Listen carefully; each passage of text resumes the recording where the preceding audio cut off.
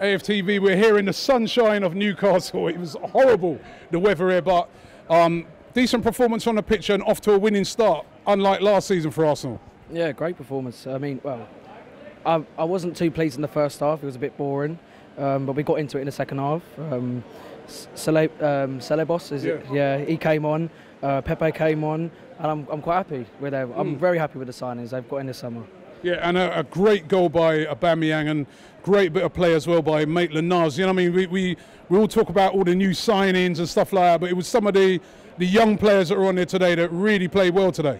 Yeah, it was great to see some of the young players come on. We had Reece Nelson, I think, Maitland-Niles, Willock, and it was good to see. Like, he's not always going to start his strong sides against the weaker teams, but it's good because he can save them for big teams. Like, we've got Liverpool coming up, we've got Tottenham coming up, so it's good to rest them. Yeah. And realistically, for you, what are you expecting this season? Where would you like to see Arsenal?